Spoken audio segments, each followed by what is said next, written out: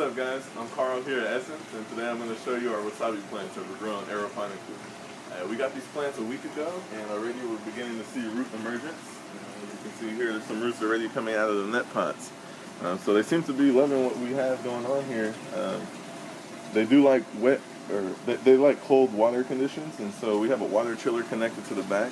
It's set to 55 degrees Fahrenheit, but it's hovering about 62 degrees Fahrenheit. But the plants seem to be loving it.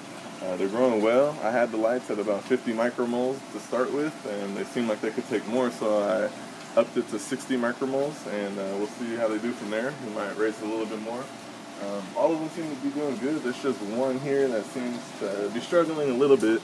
I took some of the extra dead leaves off of it that I had earlier, and I lifted it up out of the hydroton a little bit just to allow the base there to dry out. So I saw that it looked like it was beginning to get a little moldy. So by doing that, hopefully it catches up with the rest of them.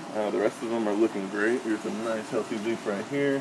That one back there is about to blossom. The flower is getting ready to open. So seems like they're doing great. Yeah, this is a beginning update. We'll let you know how things go in the future. Thanks for joining us.